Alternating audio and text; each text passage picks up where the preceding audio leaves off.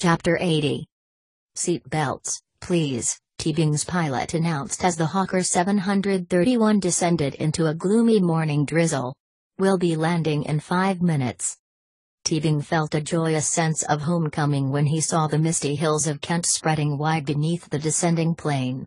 England was less than an hour from Paris, and yet a world away. This morning, the damp, spring green of his homeland looked particularly welcoming. My time in France is over. I am returning to England victorious. The keystone has been found. The question remained, of course, as to where the keystone would ultimately lead. Somewhere in the United Kingdom. Where exactly, Teabing had no idea, but he was already tasting the glory.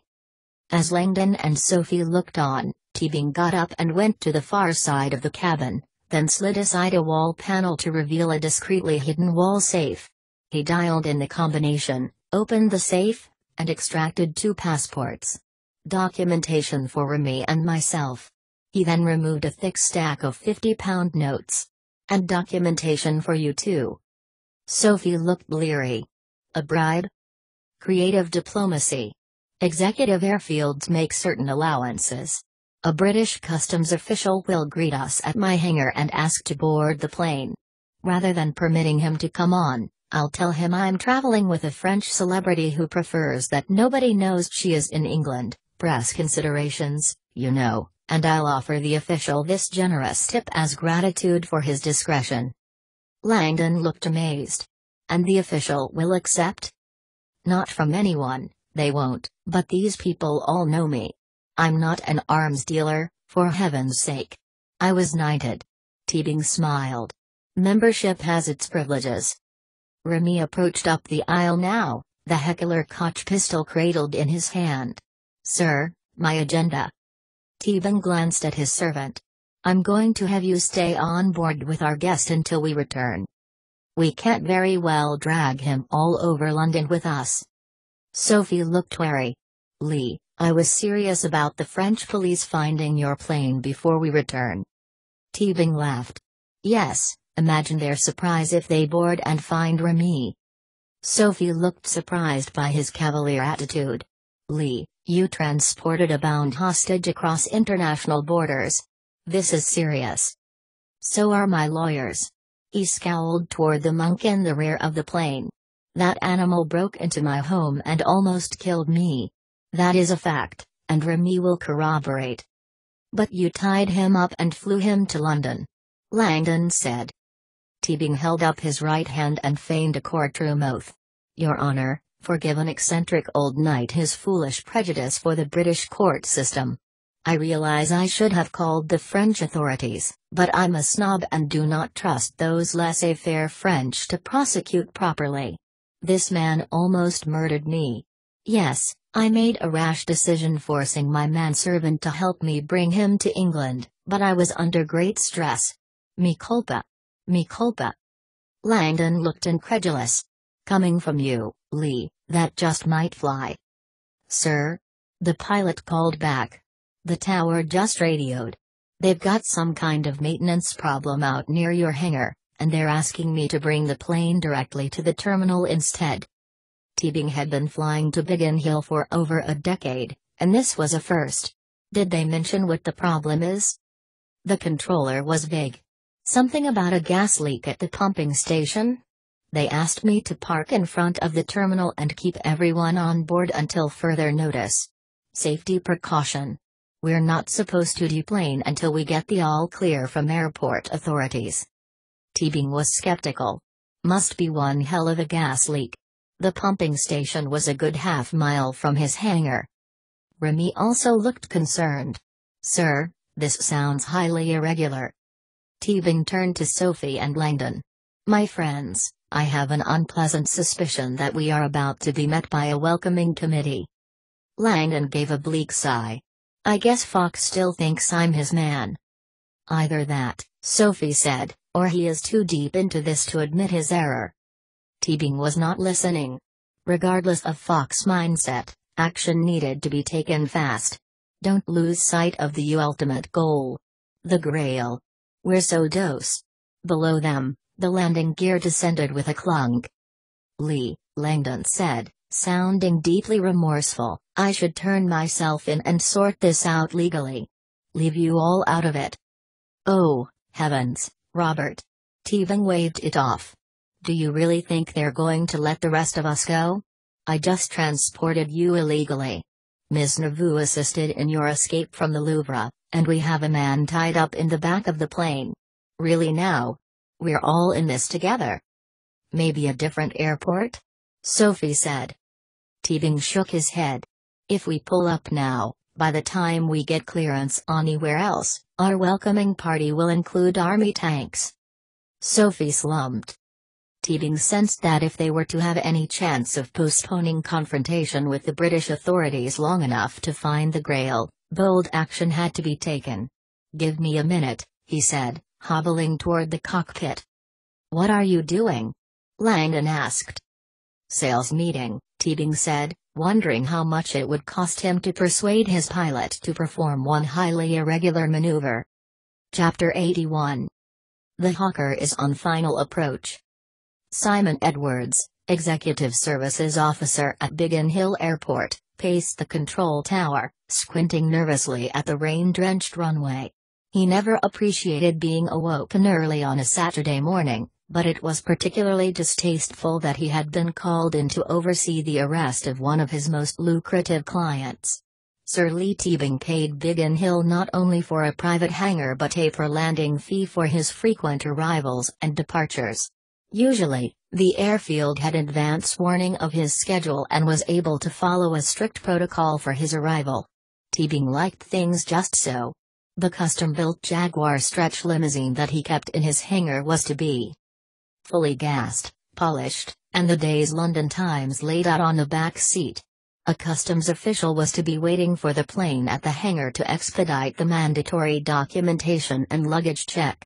Occasionally, customs agents accepted large tips from Teabing in exchange for turning a blind eye to the transport of harmless organics, mostly luxury foods, French escargots, a particularly ripe unprocessed roquefort, certain fruits. Many customs laws were absurd, anyway, and if Biggin Hill didn't accommodate its clients, certainly competing airfields would. Teabing was provided with what he wanted here at Biggin Hill, and the employees reaped the benefits. Edwards's nerves felt frayed now as he watched the jet coming in. He wondered if Teabing's penchant for spreading the wealth had gotten him in trouble somehow. The French authorities seemed very intent on containing him. Edwards had not yet been told what the charges were, but they were obviously serious. At the French authorities' request, Kent Police had ordered the Biggin Hill air traffic controller to radio the Hawker's pilot and order him directly to the terminal rather than to the client's hangar. The pilot had agreed, apparently believing the far-fetched story of a gas leak.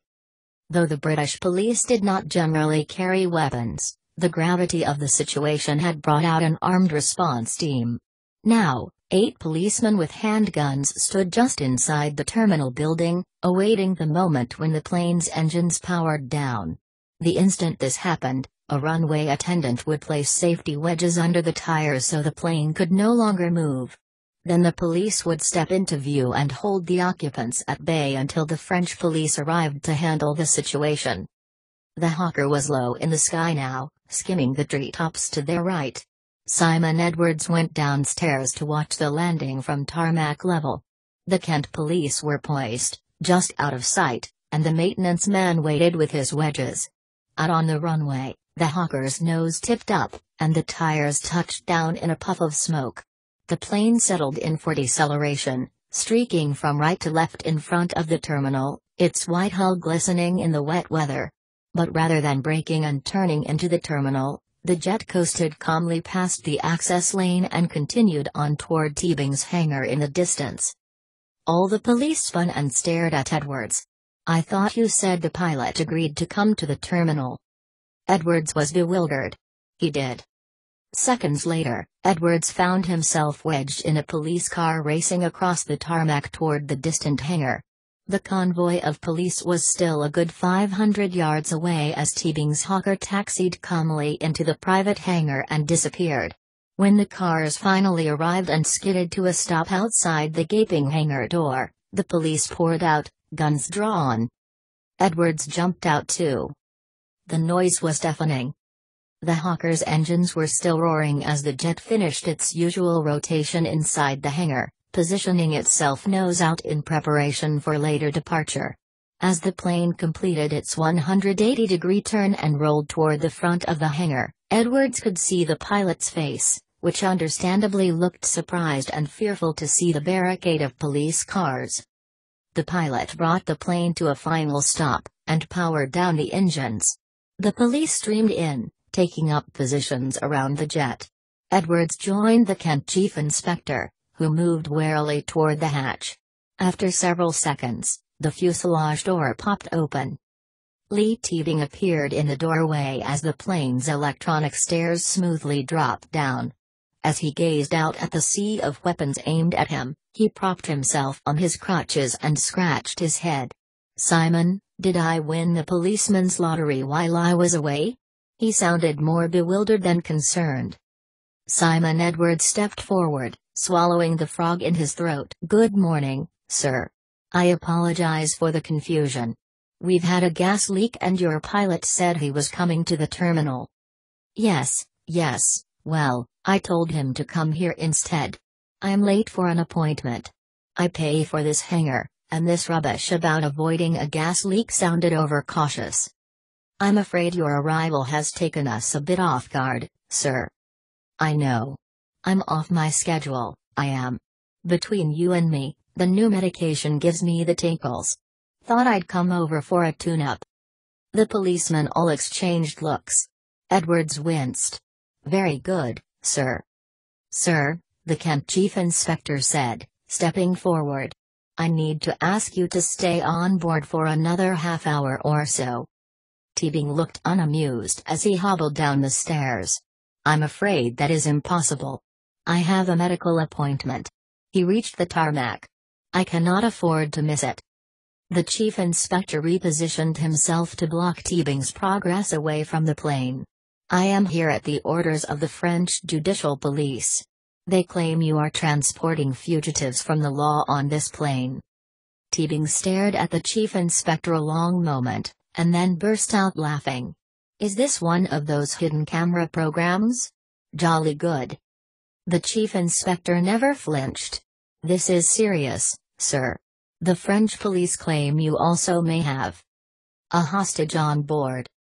Teabing's manservant Remy appeared in the doorway at the top of the stairs. "I feel like a hostage working for Sir Lee, but he assures me I am free to go." Remy checked his watch. "Master, we really are running late." He nodded toward the Jaguar stretch limousine in the far corner of the hangar. The enormous automobile was ebony with smoked glass and white wall tires. "I'll bring the car." Remy started down the stairs. "I'm afraid we cannot let you leave," the chief inspector said. "Please return to your aircraft. Both of you. Representatives from the French police will be landing shortly." Teabing looked now toward Simon Edwards. "Simon, for heaven's sake, this is ridiculous. We don't have anyone else on board. Just the usual, Remy, our pilot, and myself. Perhaps you could act as an intermediary? Go have a look on board, and verify that the plane is empty." Edwards knew he was trapped. "Yes, sir. I can have a look." "The devil you will," the Kent chief inspector declared, apparently knowing enough about executive airfields to suspect Simon Edwards might well lie about the plane's occupants in an effort to keep Teabing's business at Biggin Hill. "I will look myself." Teabing shook his head. "No you won't, Inspector. This is private property and until you have a search warrant, you will stay off my plane. I am offering you a reasonable option here. Mr. Edwards can perform the inspection." "No deal." Teabing's demeanor turned frosty. "Inspector, I'm afraid I don't have time to indulge in your games. I'm late, and I'm leaving. If it is that important to you to stop me, you'll just have to shoot me." With that, Teabing and Remy walked around the chief inspector and headed across the hangar toward the parked limousine. The Kent chief inspector felt only distaste for Lee Teabing as the man hobbled around him in defiance. Men of privilege always felt like they were above the law. They are not. The chief inspector turned and aimed at Teabing's back. Stop. I will fire. Go ahead, Teabing said without breaking stride or glancing back. My lawyers will fricassee your testicles for breakfast. And if you dare board my plane without a warrant, your spleen will follow. No stranger to power plays, the chief inspector was unimpressed. Technically, Teabing was correct and the police needed a warrant to board his jet, but because the flight had originated in France, and because the powerful Bezoufak had given his authority, the Kent chief inspector felt certain his career would be far better served by finding out what it was on this plane that Teabing seemed so intent on hiding. Stop them, the inspector ordered. I'm searching the plane. His men raced over, guns leveled, and physically blocked Teabing and his servant from reaching the limousine. Now Teabing turned. Inspector, this is your last warning. Do not even think of boarding that plane. You will regret it. Ignoring the threat, the chief inspector gripped his sidearm and marched up the plane's gangway. Arriving at the hatch, he peered inside. After a moment, he stepped into the cabin. What the devil? With the exception of the frightened-looking pilot in the cockpit, the aircraft was empty. Entirely devoid of human life. Quickly checking the bathroom, the chairs, and the luggage areas, the inspector found no traces of anyone hiding. Much less multiple individuals. What the hell was Bezoufak thinking? It seemed Teabing had been telling the truth. The Kent chief inspector stood alone in the deserted cabin and swallowed hard. Shit. His face flushed, he stepped back onto the gangway, gazing across the hangar at Teabing and his servant, who were now under gunpoint near the limousine. Let them go, the inspector ordered. We received a bad tip. Teabing's eyes were menacing even across the hangar. You can expect a call from my lawyers. And for future reference, the French police cannot be trusted. With that, Teabing's manservant opened the door at the rear of the stretch limousine and helped his crippled master into the back seat. Then the servant walked the length of the car, climbed in behind the wheel, and gunned the engine. Policemen scattered as the Jaguar peeled out of the hangar. Well played, my good man, Teabing chimed from the rear seat as the limousine accelerated out of the airport. He turned his eyes now to the dimly lit front recesses of the spacious interior. Everyone comfy? Langdon gave a weak nod. He and Sophie were still crouched on the floor beside the bound and gagged albino. Moments earlier, as the Hawker taxied into the deserted hangar, Remy had popped the hatch as the plane jolted to a stop halfway through its turn. With the police closing in fast, Langdon and Sophie dragged the monk down the gangway to ground level and out of sight behind the limousine. Then the jet engines had roared again, rotating the plane and completing its turn as the police cars came skidding into the hangar.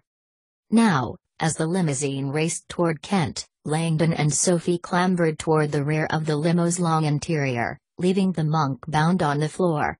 They settled onto the long seat facing Teabing. The Brit gave them both a roguish smile and opened the cabinet on the limo's bar. Could I offer you a drink? Some nibbles? Crisps? Nuts? Seltzer? Sophie and Langdon both shook their heads. Teabing grinned and closed the bar. So then, about this night's tomb. Chapter 82. Fleet Street? Langdon asked, eyeing Teabing in the back of the limo. There's a crypt on Fleet Street? So far, Lee was being playfully cagey about where he thought they would find the knight's tomb, which, according to the poem, would provide the password for opening the smaller cryptex. Teabing grinned and turned to Sophie. Miss DeVoe, give the Harvard boy one more shot at the verse, will you? Sophie fished in her pocket and pulled out the black cryptex, which was wrapped in the vellum. Everyone had decided to leave the rosewood box and larger cryptex behind in the plain strong box, carrying with them only what they needed, the far more portable and discreet black cryptex. Sophie unwrapped the vellum and handed the sheet to Langdon. Although Langdon had read the poem several times on board the jet, he had been unable to extract any specific location.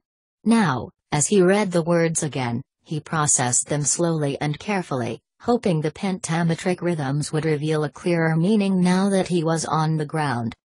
In London lies a knight a pope interred. His labours fruit a holy wrath incurred. You seek the orb that ought be on his tomb. It speaks of rosy flesh and seeded womb. The language seemed simple enough. There was a knight buried in London. A knight who laboured at something that angered the church. A knight whose tomb was missing an orb that should be present. The poem's final reference, rosy flesh and seeded womb, was a clear allusion to Mary Magdalene, the rose who bore the seed of Jesus. Despite the apparent straightforwardness of the verse, Langdon still had no idea who this knight was or where he was buried.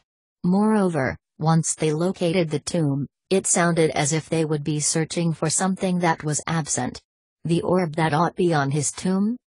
No thoughts. Teabing clucked in disappointment, although Langdon sensed the royal historian was enjoying being one-up. Miss Devoux? She shook her head. What would you two do without me? Teabing said. Very well, I will walk you through it. It's quite simple really. The first line is the key. Would you read it please? Langdon read aloud. In London lies a knight a pope interred. Precisely. A knight a pope interred. He eyed Langdon. What does that mean to you? Langdon shrugged. A knight buried by a pope? A knight whose funeral was presided over by a pope? Teabing laughed loudly. Oh, that's rich. Always the optimist, Robert. Look at the second line. This knight obviously did something that incurred the holy wrath of the church. Think again. Consider the dynamic between the church and the Knights Templar. A knight a pope interred? A knight a pope killed? Sophie asked. Teabing smiled and patted her knee. Well done, my dear. A knight a pope buried. Or killed. Langdon thought of the notorious Templar roundup in 1307, unlucky Friday the 13th, when Pope Clement killed and interred hundreds of Knights Templar. But there must be endless graves of knights killed by popes. Aha, not so. Teabing said. Many of them were burned at the stake and tossed unceremoniously into the Tiber River. But this poem refers to a tomb. A tomb in London. And there are few knights buried in London. He paused, eyeing Langdon as if waiting for light to dawn. Finally he huffed. Robert, for heaven's sake. The church built in London by the Priory's military arm, the Knights Templar themselves. The Temple Church? Langdon drew a startled breath. It has a crypt. 10 of the most frightening tombs you will ever see. Langdon had never actually visited the Temple Church, although he'd come across numerous references in his Priory research. Once the epicenter of all Templar, Priory activities in the United Kingdom, the Temple Church had been so named in honor of Solomon's Temple, from which the Knights Templar had extracted their own title, as well as the sangreal documents that gave them all their influence in Rome. Tales abounded of knights performing strange, secretive rituals within the Temple Church's unusual sanctuary. The Temple Church is on Fleet Street? Actually, it's just off Fleet Street on Inner Temple Lane. Teabing looked mischievous. I wanted to see you sweat a little more before I gave it away. Thanks. Neither of you has ever been there? Sophie and Langdon shook their heads. I'm not surprised, Teabing said. The church is hidden now behind much larger buildings. Few people even know it's there. Eerie old place. The architecture is pagan to the core. Sophie looked surprised. Pagan? Pantheonically pagan. Teabing exclaimed. The church is round. The Templars ignored the traditional Christian cruciform layout and built a perfectly circular church in honor of the sun. His eyebrows did a devilish dance. A not-so-subtle howdy-do to the boys in Rome. They might as well have resurrected Stonehenge in downtown London. Sophie eyed Teabing. What about the rest of the poem? The historian's mirthful air faded. I'm not sure. It's puzzling. We will need to examine each of the 10 tombs carefully. With luck, one of them will have a conspicuously absent orb. Langdon realized how close they really were. If the missing orb revealed the password, They would be able to open the second cryptex. He had a hard time imagining what they might find inside. Langdon eyed the poem again. It was like some kind of primordial crossword puzzle. A 5-letter word that speaks of the Grail? On the plane, they had already tried all the obvious passwords: Grail, Graal, Greel, Venus, Maria, Jesus, Sarah, but the cylinder had not budged. Far too obvious. Apparently there existed some other 5-letter reference to the Rose's seeded womb. The fact that the word was eluding a specialist like Lee Teabing signified to Langdon that it was no ordinary Grail reference. "Sir Lee?" Remy called over his shoulder.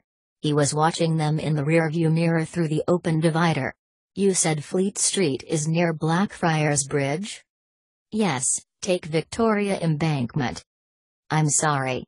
I'm not sure where that is. We usually go only to the hospital." Teabing rolled his eyes at Langdon and Sophie and grumbled, "I swear, sometimes it's like babysitting a child. One moment please. Help yourself to a drink and savory snacks." He left them, clambering awkwardly toward the open divider to talk to Remy. Sophie turned to Langdon now, her voice quiet. "Robert, nobody knows you and I are in England." Langdon realized she was right. The Kent police would tell Falk the plane was empty, and Falk would have to assume they were still in France. "We are invisible." Lee's little stunt had just bought them a lot of time. "Falk will not give up easily," Sophie said. "He has too much riding on this arrest now." Langdon had been trying not to think about Falk. Sophie had promised she would do everything in her power to exonerate Langdon once this was over, but Langdon was starting to fear it might not matter. Falk could easily be pan of this plot. Although Langdon could not imagine the judicial police tangled up in the Holy Grail, he sensed too much coincidence tonight to disregard Falk as a possible accomplice. "Falk is religions, and he is intent on pinning these murders on me." Then again, Sophie had argued that Falk might simply be overzealous to make the arrest. After all, the evidence against Langdon was substantial. In addition to Langdon's name scrawled on the Louvre floor and in Saunier's date book, Langdon now appeared to have lied about his manuscript and then run away. At Sophie's suggestion. "Robert, I'm sorry you're so deeply involved," Sophie said, placing her hand on his knee. "But I'm very glad you're here." The comment sounded more pragmatic than romantic, and yet Langdon felt an unexpected flicker of attraction between them. He gave her a tired smile. "I'm a lot more fun when I've slept." Sophie was silent for several seconds. "My grandfather asked me to trust you. I'm glad I listened to him for once." "Your grandfather didn't even know me." "Even so, I can't help but think you've done everything he would have wanted. You helped me find the keystone, explained the sangreal, told me about the ritual in the basement." She paused. "Somehow I feel closer to my grandfather tonight than I have in years. I know he would be happy about that." In the distance, now, the skyline of London began to materialize through the dawn drizzle. Once dominated by Big Ben and Tower Bridge, the horizon now bowed to the Millennium Eye, a colossal, ultra-modern Ferris wheel that climbed 500 feet and afforded breathtaking views of the city.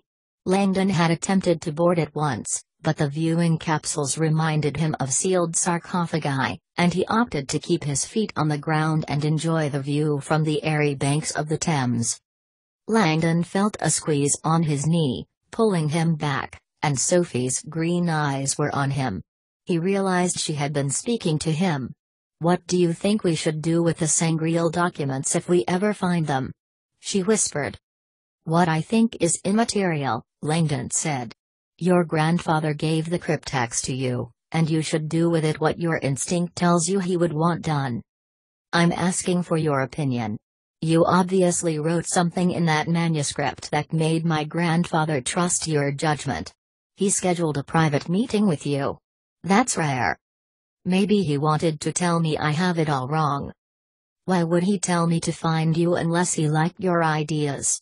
In your manuscript, did you support the idea that the sangreal documents should be revealed or stay buried?"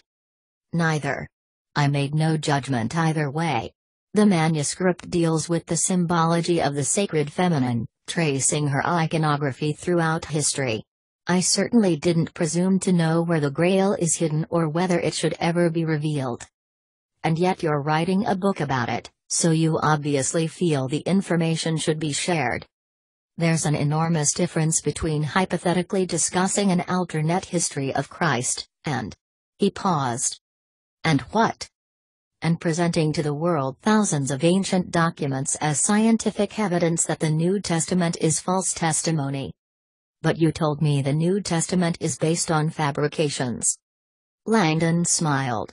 Sophie, every faith in the world is based on fabrication. That is the definition of faith, acceptance of that which we imagine to be true, that which we cannot prove. Every religion describes God through metaphor, allegory, and exaggeration, from the early Egyptians through modern Sunday school. Metaphors are a way to help our minds process the unprocessable. The problems arise when we begin to believe literally in our own metaphors. So you are in favor of the Sangreal documents staying buried forever? I'm a historian. I'm opposed to the destruction of documents, and I would love to see religious scholars have more information to ponder the exceptional life of Jesus Christ. You're arguing both sides of my question. Am I? The Bible represents a fundamental guidepost for millions of people on the planet, in much the same way the Quran, Torah, and Pali Canon offer guidance to people of other religions. If you and I could dig up documentation that contradicted the holy stories of Islamic belief, Judaic belief, Buddhist belief, pagan belief, should we do that? Should we wave a flag and tell the Buddhists that we have proof the Buddha did not come from a lotus blossom? Or that Jesus was not born of a literal virgin birth? Those who truly understand their faiths understand the stories are metaphorical. Sophie looked skeptical.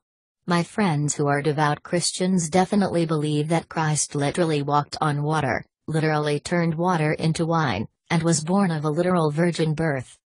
My point exactly, Langdon said. Religious allegory has become a part of the fabric of reality. And living in that reality helps millions of people cope and be better people. But it appears their reality is false. Langdon chuckled.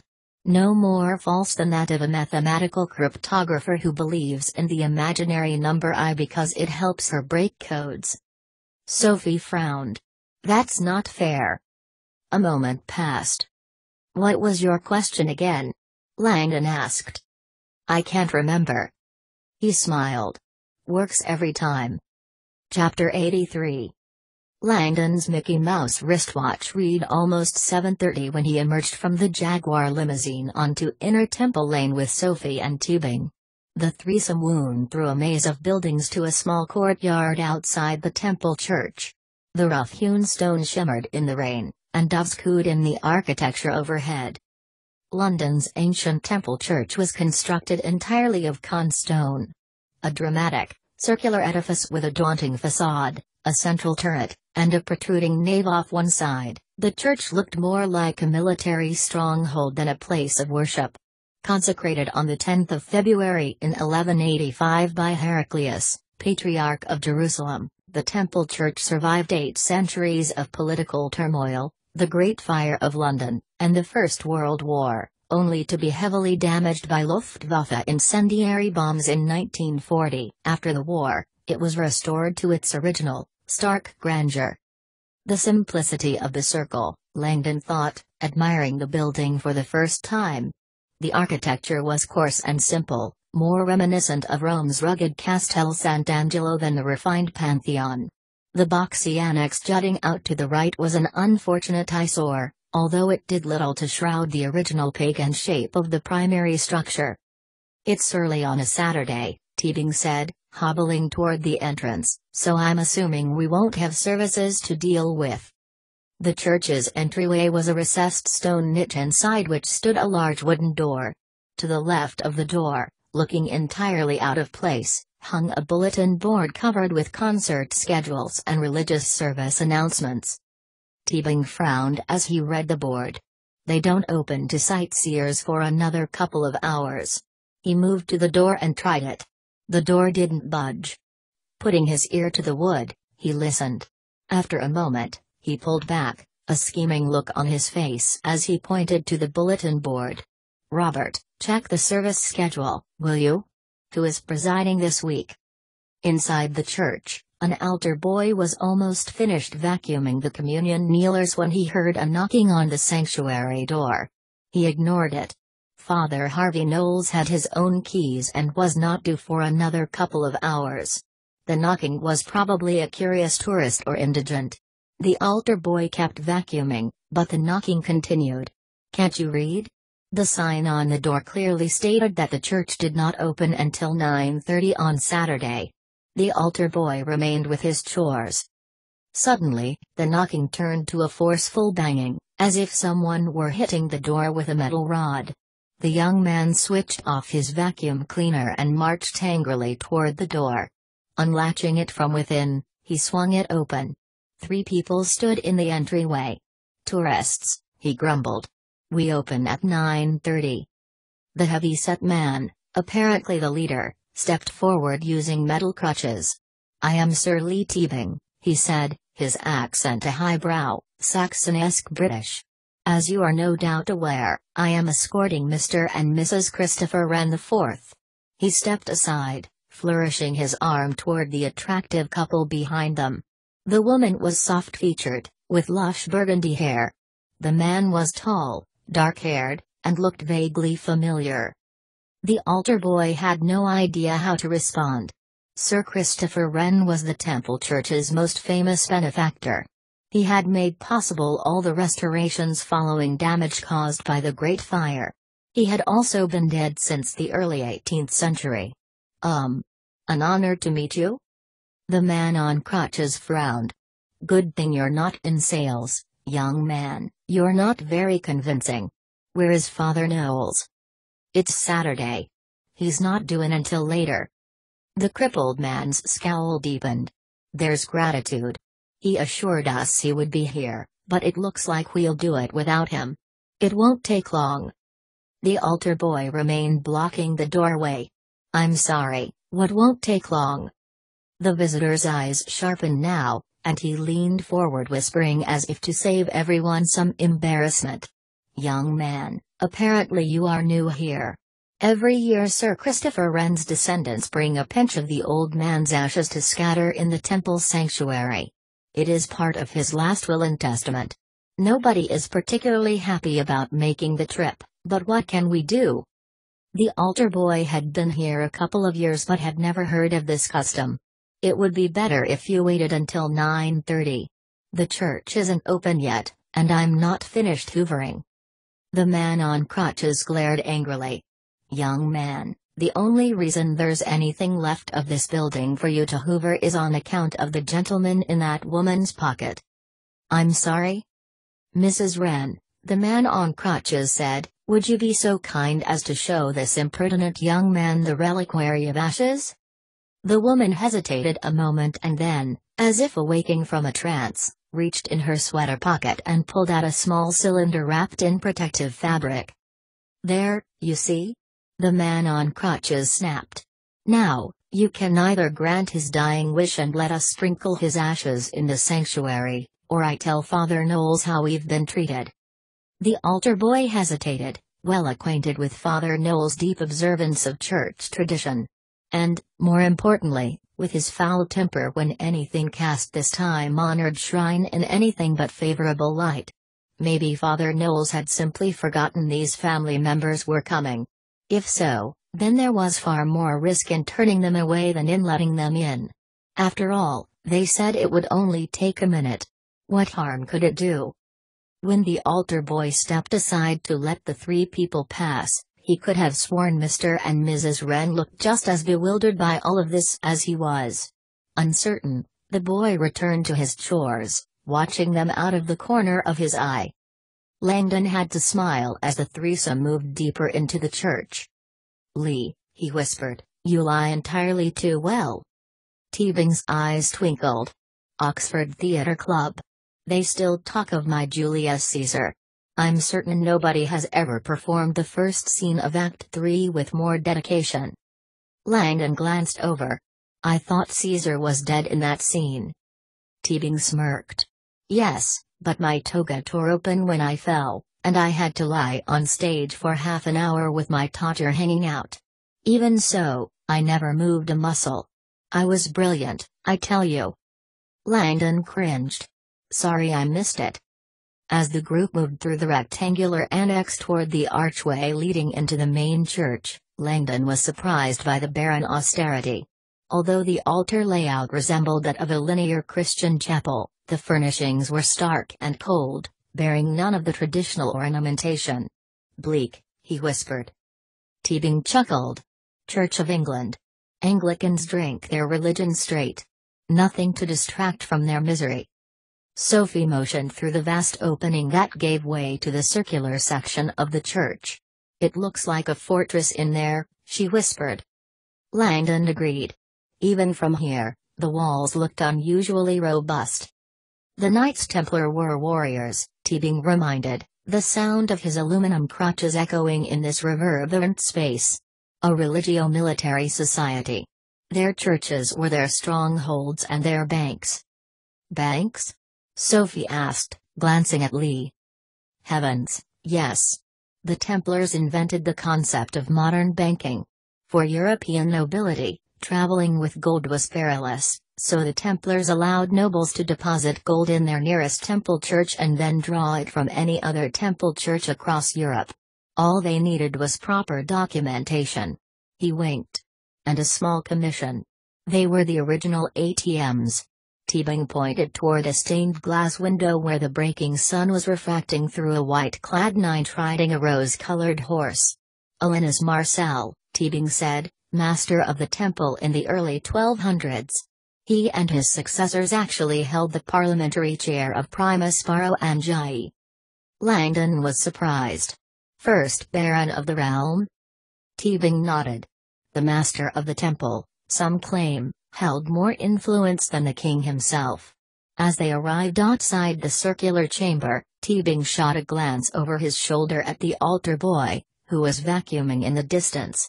You know, Teabing whispered to Sophie, the Holy Grail is said to once have been stored in this church overnight while the Templars moved it from one hiding place to another. Can you imagine the 4 chests of sangreal documents sitting right here with Mary Magdalene's sarcophagus? It gives me gooseflesh. Langdon was feeling gooseflesh too as they stepped into the circular chamber. His eye traced the curvature of the chamber's pale stone perimeter, taking in the carvings of gargoyles, demons, monsters, and pained human faces, all staring inward.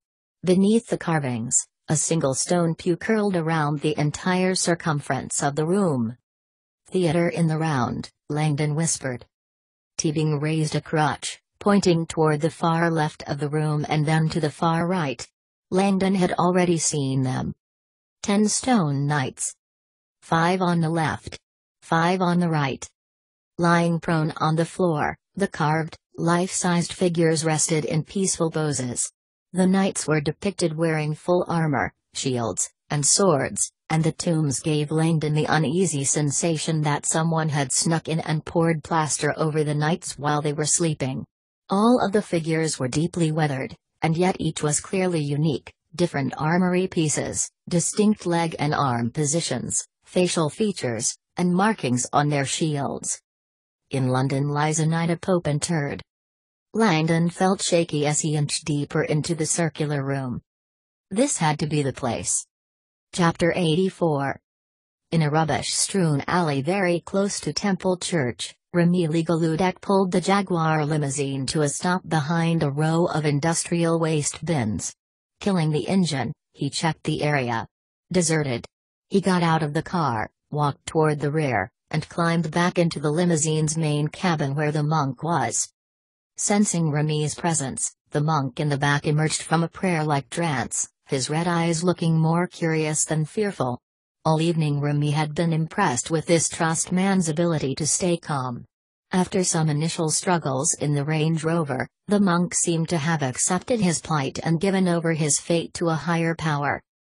Loosening his bow tie, Remy unbuttoned his high, starched, wing-tipped collar and felt as if he could breathe for the first time in years.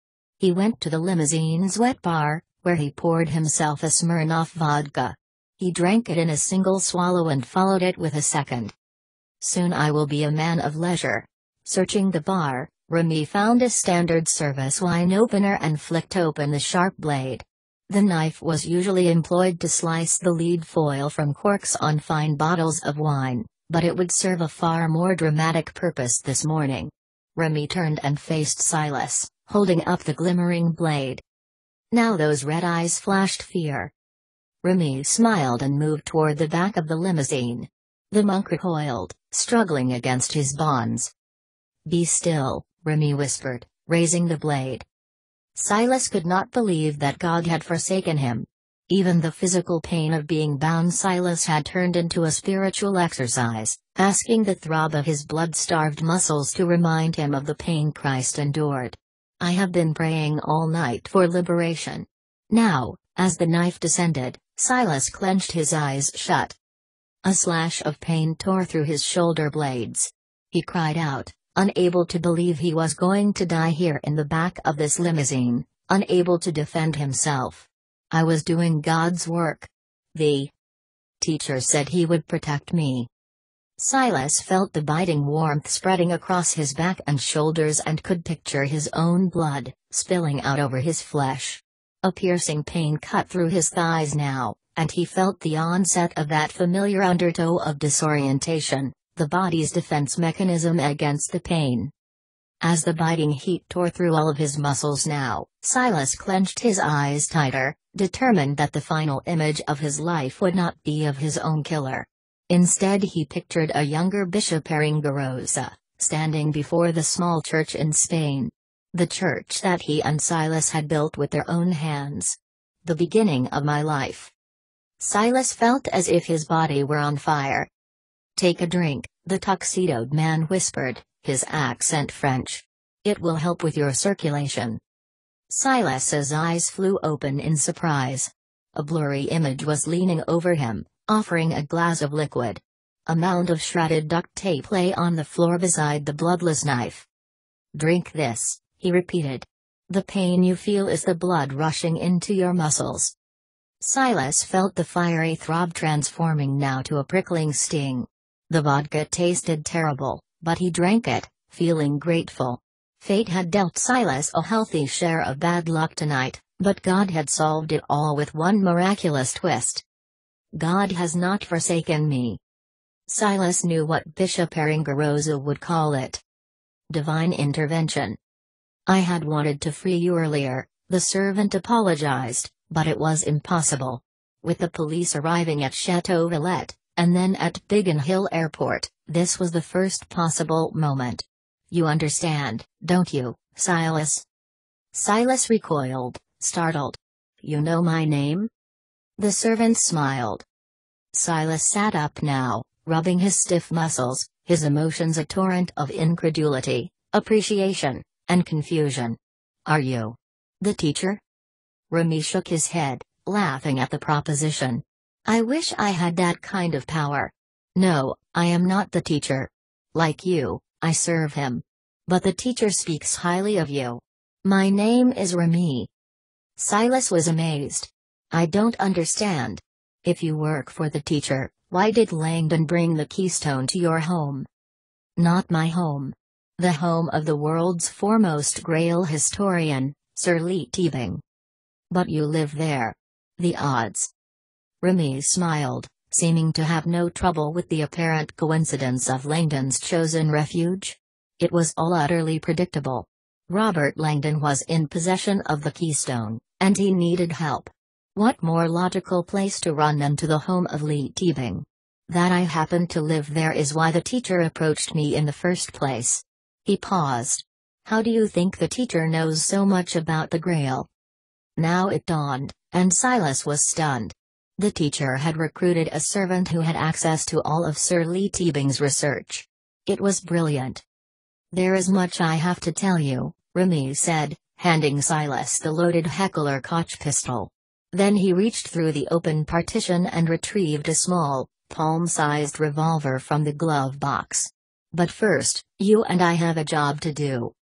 Captain Falk descended from his transport plane at Biggin Hill and listened in disbelief to the Kent Chief Inspector's account of what had happened in Teabing's hangar.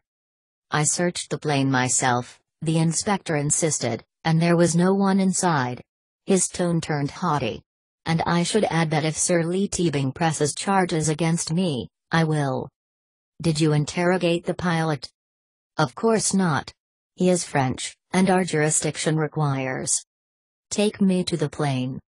Arriving at the hangar, Falk needed only 60 seconds to locate an anomalous smear of blood on the pavement near where the limousine had been parked. Falk walked up to the plane and rapped loudly on the fuselage. This is the captain of the French Judicial Police. Open the door. The terrified pilot opened the hatch and lowered the stairs. Falk ascended. 3 minutes later, with the help of his sidearm, he had a full confession, including a description of the bound albino monk. In addition, he learned that the pilot saw Langdon and Sophie leave something behind in Teabing's safe, a wooden box of some sort. Although the pilot denied knowing what was in the box, he admitted it had been the focus of Langdon's full attention during the flight to London. Open the safe, Falk demanded. The pilot looked terrified. I don't know the combination. That's too bad. I was going to offer to let you keep your pilot's license. The pilot wrung his hands. I know some men in maintenance here. Maybe they could drill it? You have half an hour. The pilot leapt for his radio. Falk strode to the back of the plane and poured himself a hard drink. It was early, but he had not yet slept, so this hardly counted as drinking before noon.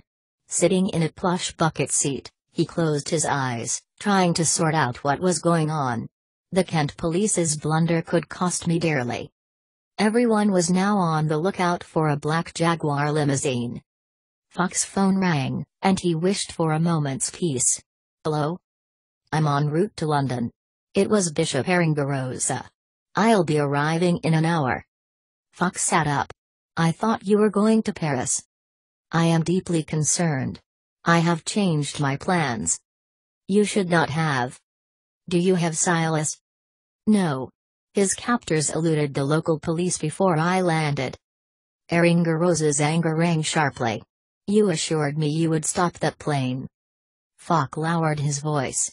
Bishop, considering your situation, I recommend you not test my patience today.